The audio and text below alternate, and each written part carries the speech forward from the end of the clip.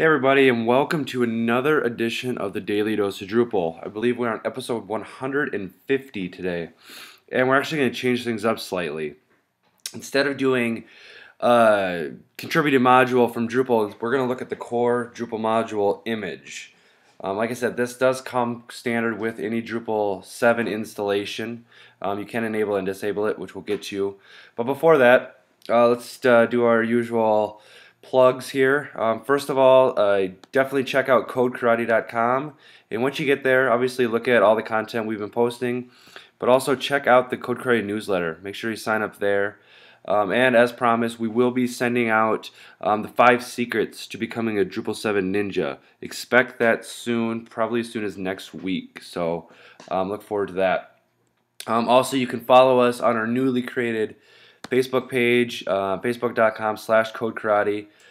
Pretty new here. Kind of the goal of that is really just to syndicate our content over to Facebook. A lot of people are over there sharing it, so we just want to be there and make sure that you can easily get updates on what's going on and new posts and stuff like that.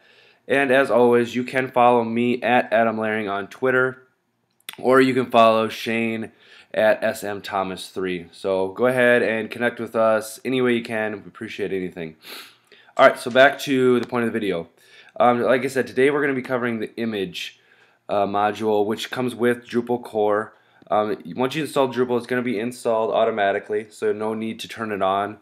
Obviously, you could turn it off. Really don't see a point to doing that, but you could if you didn't want as much bloat going on there.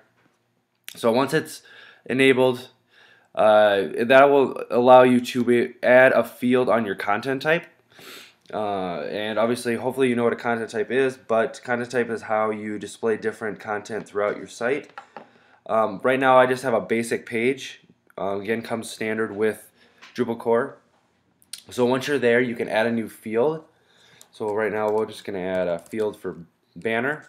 And in the field types, you can select image there. And that's what's using that image module.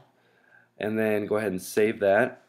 And what that will allow us to do is that will add a field on our basic page content type that will allow us to add an image on our posts. So for example, just to show you, if I go here to add content,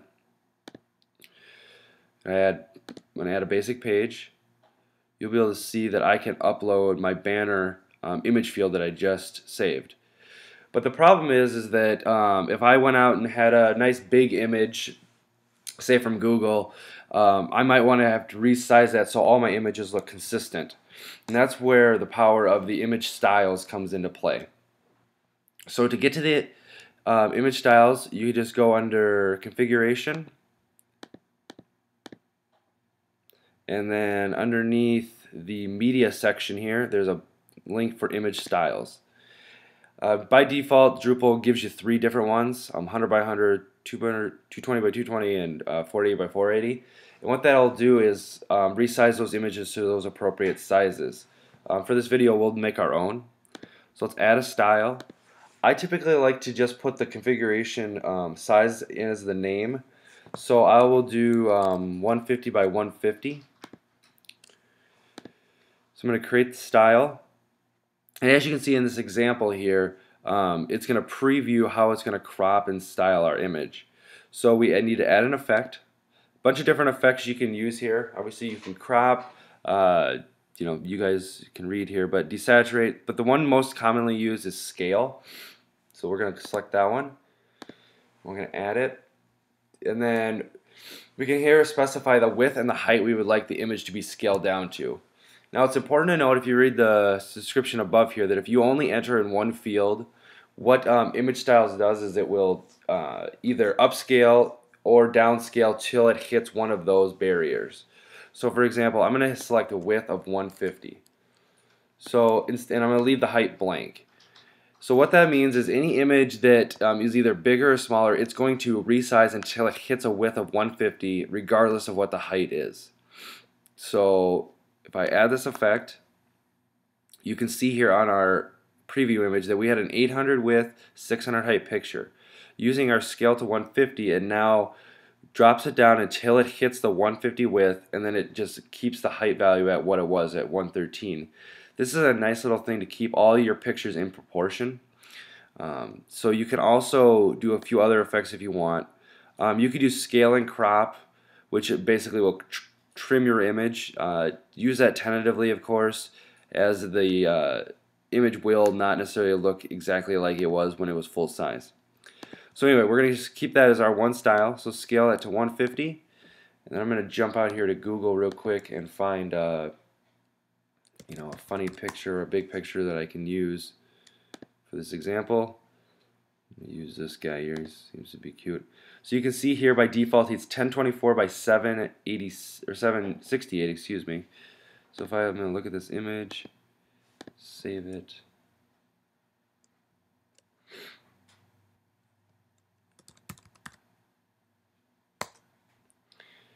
And then if I go back to my create basic page here, let's give this a refresh. I'm going to add this image.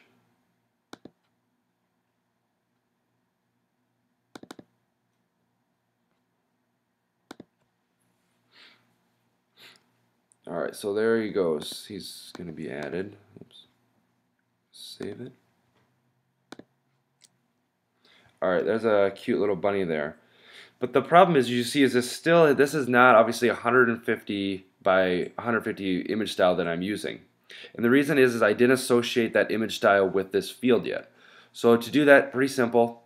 All you do is you go back to your content type for basic page and get to that field. So we want to manage fields here, and there's a banner there. So we can from there jump to the manage display. And then you see right here it says it's using the original image as the size.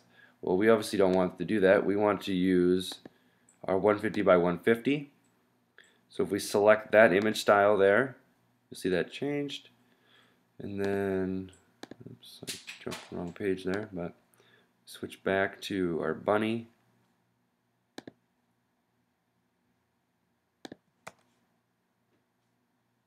You see that didn't work exactly. I think I have to resave my content.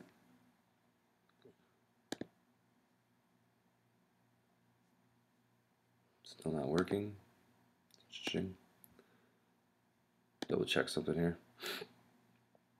Oops.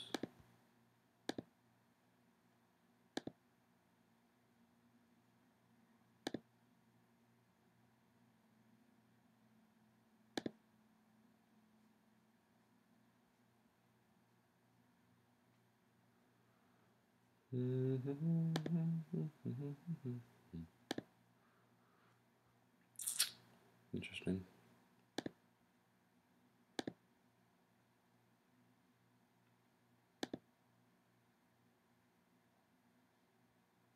Apparently it didn't save. Try this again.